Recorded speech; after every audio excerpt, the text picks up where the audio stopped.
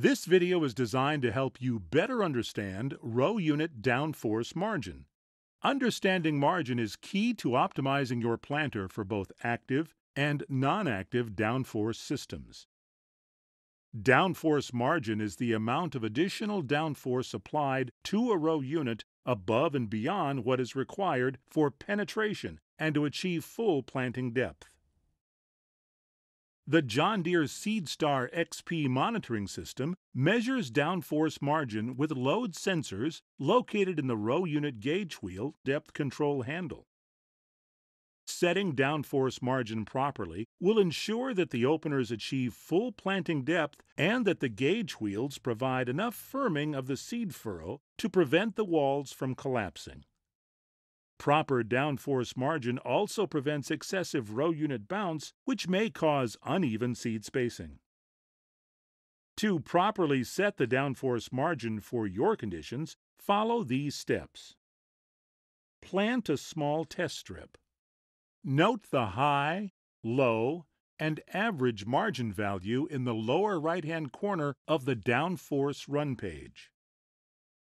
Stop the planter in the lowered position. Exit the cab and check to see what the seed furrow looks like at this setting. Do the walls of the seed furrow look firm but not compacted? Is the seed planted at a consistent depth? Are the gauge wheels firming the furrow correctly? In this example, the correct downforce margin is being shown for the field conditions.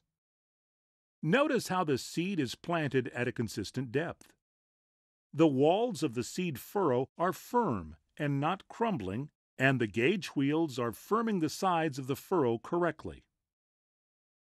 If a field check confirms that downforce is correct for your field conditions, you have determined the proper target margin value for this field. The average and target margin should now be nearly equal.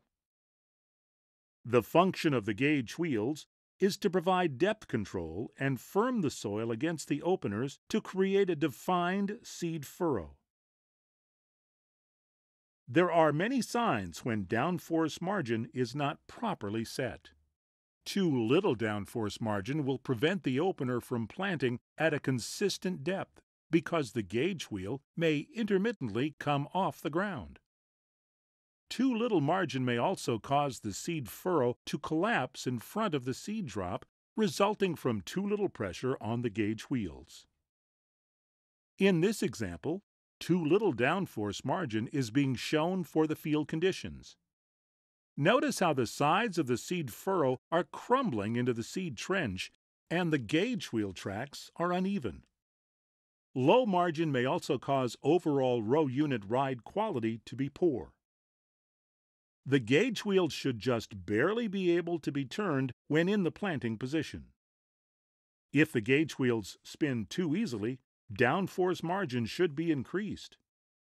If the gauge wheels cannot be turned by hand, this is a sign the downforce margin may be too high for field conditions.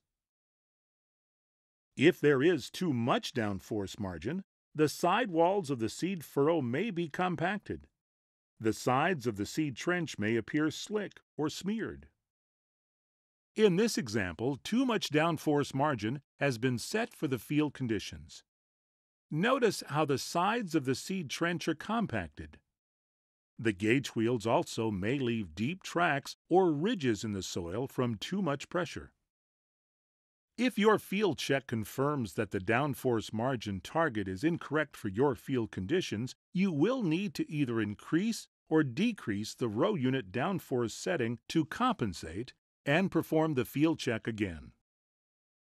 Watch Using Set Point Control or the Using Active Pneumatic Downforce videos for more information on operating your system.